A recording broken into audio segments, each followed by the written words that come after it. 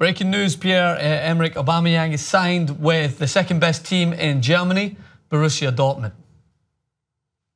He's not going anywhere, Jason. Yeah, but here's according to reports, because it could change at any given moment, probably changed 5 minutes ago before we actually decided to do the clip. First of all, good for Dortmund fans if this is true, because to lose someone like Aubaemeyang, who's obviously their front force, and a team that does want to compete year in and year out with Bayern and has proven in the past that they can beat Bayern in Bundesliga play.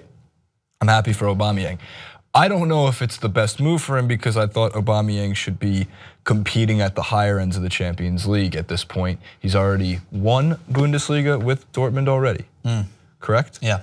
So he's gotten that trophy, but I don't know if Dortmund's going to be able to put a team with what the Serie A has done this summer, with what Ligue 1 has done this summer, with what the Premier League possibly has done this summer. Yeah, it's just be real. It's very true.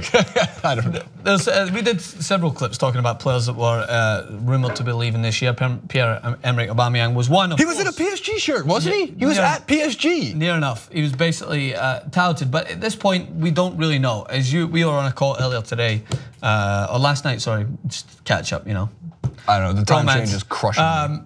But we were talking about how the Bonucci transfer, like there was no rumors, there was nothing. He just there was rumors for him going to other teams, but then we woke up one morning and it was like, oh, Bonucci's an AC Milan player, already signed, sealed, delivered. Did you share your theory? Yeah, I shared it with Zach that I think that AC Milan's got dirt over Juventus. Like, there's no other excuse. Like you sell him to your rival club for half the price that you could have gotten for him last year. I went a little bit more down the InfoWars hole and said that Juventus killed a guy.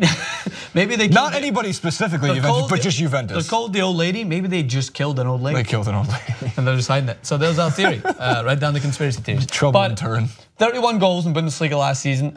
They won the German Cup and they finished third in the league, which was pretty good considering they had a rocky season, I think. He's got 3 years left on his contract. So do I think it's a good move for Aubameyang? Yes, he's obviously a clear fit in there. Do I think that Dortmund... 31.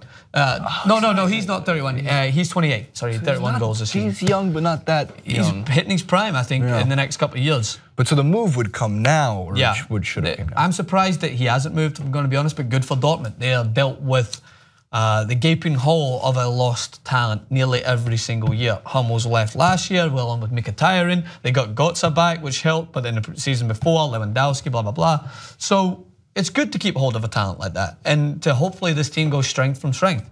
And I think that they obviously changed their coach this year. I think Tuchel left, and I was not as thrilled at that. I thought he had some good ideas, but who knows? It just gives what's his face, that American guy, another player to play with. Christian Pulisic. Yeah, another player to develop along with. But I think Chelsea will be kicking themselves, especially seeing Diego Costa partying in an athletical shirt.